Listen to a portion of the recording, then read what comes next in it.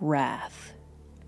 Sing, O goddess, of the wrath of Peleus' son Achilles, murderous, doomed, who cost the Achaeans countless lives, hurling down to the house of Hades so many sturdy souls.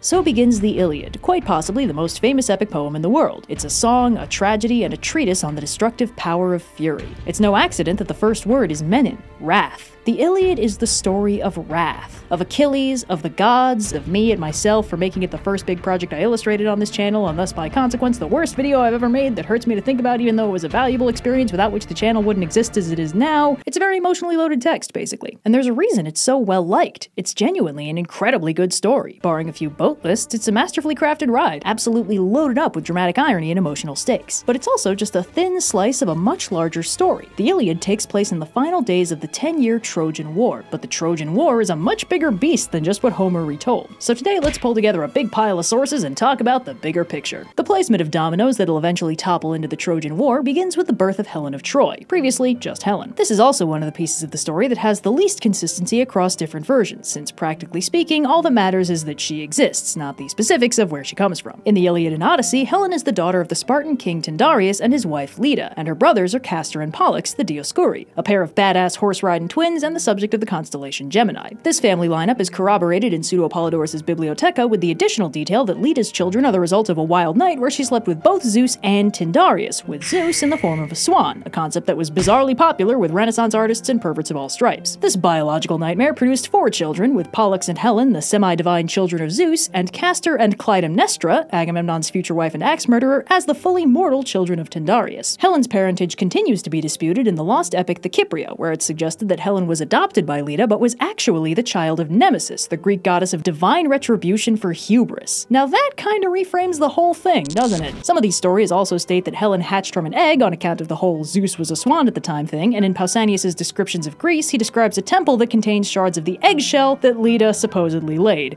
Look, I let a lot of this stuff slide, but that's weird, right? Anyway, skipping ahead a couple decades, the next domino is the marriage of Helen. Helen is, according to some sources, the most beautiful woman in the world, and is thus unsurprisingly a very desirable bride, and a whole bunch of Greek kings roll up in Sparta to try and claim her hand. The exact roster varies a lot depending on who's telling it, but you better believe those storytellers loved them some tedious lists. Anyway, specifics aside, Tyndareus is pretty worried about having this many big personalities competing for his daughter out on his front lawn, and he's extra worried that picking one of them might make things exponentially worse and trigger a full-on war when the rest of the suitors get cranky about being snubbed. This is when one of the suitors sidles up to him, a young man by the name of Odysseus, and he offers to help Tyndareus resolve his little suitor problem if he helps him with something else, by putting in a good word for him with the Spartan king Icarius so Odysseus can woo his daughter Penelope. Tyndareus agrees, and Odysseus suggests that Tyndareus make all the suitors swear a binding oath to protect the winner's marriage against any kind of interference, so that none of them can try to grab Helen and run off without the rest of them declaring war. The suitors agree to the oath, and Tyndareus ends up choosing Menelaus for Helen, represented in absentia by Agamemnon, who must have been on his absolute best behavior to make that kind of a good impression, and the rest of the suitors pack up and go home, though not before Tyndareus keeps his word and arranges for Penelope and Odysseus to get together. In Euripides' Hecuba, the format of the oath is the same, with the minor change that Tyndareus lets Helen choose her own husband, and she chooses Menelaus. Very egalitarian. But meanwhile, somewhere completely different, the gods are setting up a domino of their own. According to Pseudo-Apollodorus' Bibliotheca, Eris, goddess of it's getting a little too chummy around here, wakes up one morning and chooses violence, lobbing an apple at Athena, Aphrodite, and Hera, and saying it's a prize for whichever one of them is the most beautiful. The Roman author Hyginus adds a little more detail in his text Fabulae by specifying that this is happening at the wedding of Achilles' parents, and Eris is pissed she didn't get an invite. Zeus recognizes disaster when he sees it, and quickly has Hermes tow the goddesses somewhere very far away to work things out, so he takes them to Mount Ida, where Trojan Prince Paris is hanging out. Paris has had an eventful childhood of his own at this point. In Hyginus' Fabulae again, it's briefly mentioned that Paris' mother Hecuba had a dream where she gave birth to a burning torch that exploded into snakes, and everyone agreed that was a bad omen and a half, so when the baby was born, they handed him off to a servant to kill him. The servants chose the much more humane option of dumping him on a mountain to die, but luckily he's rescued by some shepherds who take him in. A few years and several shenanigans later, Paris reclaims his status as prince, and everyone accepts him back with open arms, because it's probably fine, right? It'd be crazy if this random kid was single-handedly responsible for triggering the downfall of Troy. Anyway, that's been Paris' life so far, and meanwhile, back in the present, Hermes tells him to pick which goddess gets the apple. Each goddess offers Paris an incentive to vote for her. Hera promises to make him king of the world, Athena offers him glory and victory in battle, and Aphrodite promises him Helen as his wife. Paris chooses Aphrodite and sails off to Sparta to collect his already married prize, while Hera and Athena start plotting revenge. In the Kypria, the story continues, with Paris and company ceremony first hosted by the Dioscuri and then by Menelaus and Helen. When Menelaus has to leave for Crete, Aphrodite intervenes to get Helen and Paris together, and they load up Paris's ships with stolen treasures and sail off into the night. Despite a storm sent by a pissed-off Hera, possibly due to her role as the goddess of marriage, Paris and Helen make it to Troy and are married. However, this version of the story isn't quite universal. In Euripides' play Helen, the Helen that Paris brings to Troy and marries is actually an illusion crafted and brought to life by Hera, while the real Helen is brought to Egypt to keep her safe during the war. Pseudo-Apollodorus' Bibliotheca also mentions this version, so it must have been decently well known. Anyway, the questionably consensual abduction of Helen kicks off the next big step in the process, namely the mustering of armies. See, all of Helen's former suitors are still bound by that oath to defend her marriage, so pretty much every important Greek king is now honor-bound to go storm the gates of Troy and get Helen back. In the Kypria, Menelaus is informed of Helen's loss by the goddess Iris and returns home to get Agamemnon to start mustering an army. They go collect the various Greek kings who are honor-bound to side with them, and also Achilles, who, unlike the rest of them, doesn't actually have to be there since he was too young / too not even born yet to be one of Helen's suitors, so he's not bound by the oath. It's referenced briefly in the Iliad that Achilles' mother Thetis prophesied that if he went to Troy he would definitely die there, but his name would be remembered forever. But if he stayed out of it, he'd live a very long life but die in obscurity. He chose to join the Greek kings and storm Troy for the immortality of glory, not because he had to be there. In contrast, Odysseus does have to be there, but really doesn't want to be there. In the years since the marriage of Helen, he and Penelope have gotten married and had a baby son, so now he has a lot to lose. In order to escape his own oath, he pretends to have gone mad, but gives it up when Agamemnon threatens his son, because Agamemnon's a real piece of shit. Who knew? The gang reluctantly muster at Aulis and prepare to sail for Troy, but then Agamemnon pisses off Artemis for no reason and she sets the wind against them. Euripides' tragic play Iphigenia in Aulis recounts this part of the timeline. The only way to appease Artemis is for Agamemnon to sacrifice his daughter Iphigenia, which he feels briefly bad about and then does almost immediately. However, in the Kypria, Artemis actually spirits Iphigenia away and makes her immortal, replacing her on the altar with a deer, which is nice of her. With Artemis appeased, the wind turns and the fleet can officially sail for Troy. The surviving summaries of the Kypria explain in brief what happens when they arrive in Troy. A few minor skirmishes happen, the Aegeans send a message to Troy demanding the return of Helen and the stolen treasure, Troy tells him to get stuffed, and the war begins. Achilles pretty much single-handedly sacks the surrounding towns, and the Achaeans besiege Troy. This part of the process evidently takes about 9 years, but it's 9 years of ferocious ass-kicking that basically destroys every part of Troy that's not safely behind the walls. Zeus decides to give the Trojans a break and works out a plan to take Achilles out of the equation for a little while, and that's how we get the Iliad. To very quickly speed through it, during the raiding around Troy, most of the Achaeans picked up bride prizes, which was a nice way of saying enslaved Trojan women for them to bone. Achilles' bride prize is Briseis, a character with basically no character who, surprisingly, does seem to actually get along okay with Achilles and Patroclus. She's very upset when Patroclus dies, spoiler alert, and mentions that he promised to make Achilles marry her when they returned from Troy, while Agamemnon's bride prize is Chryseis, the daughter of Chryses, a Trojan priest of Apollo. Chryses tries to buy his daughter's freedom with a kingly ransom, but Agamemnon tells Chryses he's going to enjoy making sure Chryseis is too busy boning him and making him sandwiches to ever see her homeland again. Chryses prays to Apollo for help, and Apollo deems Agamemnon a huge dick weasel and rains divine arrows down on the Achaeans, killing a whole bunch of them. The Achaeans figure out Agamemnon pissed off Apollo by dishonoring his priest, and the only way to make him stop killing everyone is to give back Chryseis, which Agamemnon refuses to do unless he's given a replacement slave woman right now, because obviously that's so much more important than winning the actual war he's there to win. So he takes Briseis from Achilles. This royally antagonizes Achilles, so he bundles up in his sulky blanket burrito and hides in his tent, while the Achaeans get absolutely slaughtered without him. With Achilles off the field, the Trojan hero Hector has nobody to counterbalance him, so the Trojans actually start winning for a change.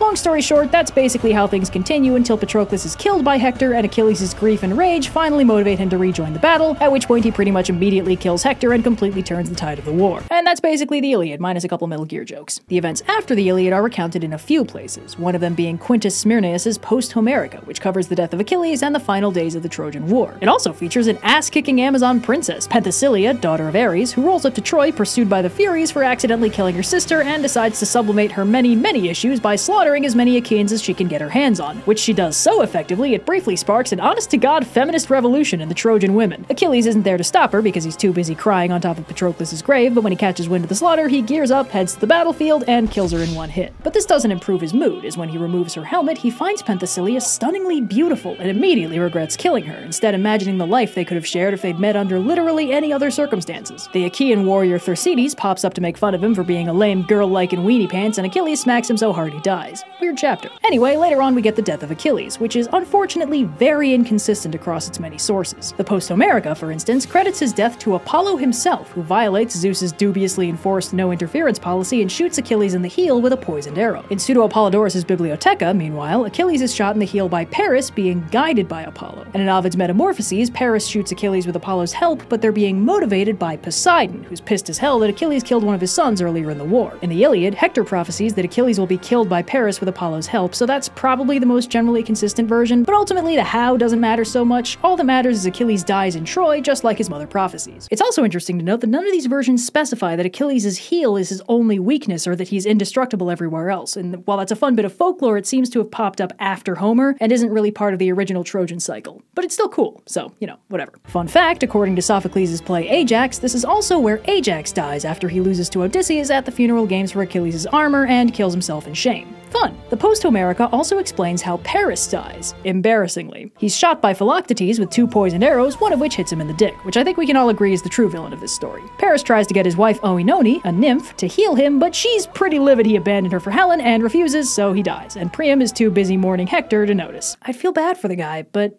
I don't. Anyway, with almost all the major players dead, the war winds down, culminating in the final domino, the Trojan horse. This part of the story is recounted in detail in both the Odyssey and the Aeneid, though the Aeneid goes into a little more detail. With Athena's help, the Greeks build a massive wooden horse and several of them hide inside, while the rest burn their camp and sail away to make the Trojans think they're retreating. The Trojans are overjoyed that the siege is finally over and swarm out of the city and into the abandoned camp, finding it empty except for this giant wooden horse. There's a lot of debate over what to do with it, and one dude, Laocoon, a seer and priest of Apollo, is actually appropriately worried about this seemingly spontaneous retreat and yells that they should really know Odysseus' tricks by now. He even hucks a spear into the side of the horse to make his point. The Trojans also find and capture one remaining Aegean, a dude named Sinon, who spins a very compelling sob story about being left behind as a sacrifice paralleling Iphigenia to allow the rest of the Achaeans to sail home. The horse, he explains, was built to win back favor from Athena, who was furious at Odysseus and Diomedes for stealing her sacred statue, the Palladium, from Troy. Sinon warns the Trojans that because the horse is very definitely sacred to Athena, they absolutely cannot destroy it or damage it in any way, but if they take it into the city, it might bring them the same good fortune that the Palladium used to. And to really sell the bit, the gods send a bunch of snakes to kill Laocoon and his sons. Thoroughly convinced that damaging the horse is a very bad idea, the Trojans lug it into the city, naturally over Cassandra's protests, and that night Sinon unlocks the horse and releases the warriors within, who swarm out and sack Troy, burning it to the ground.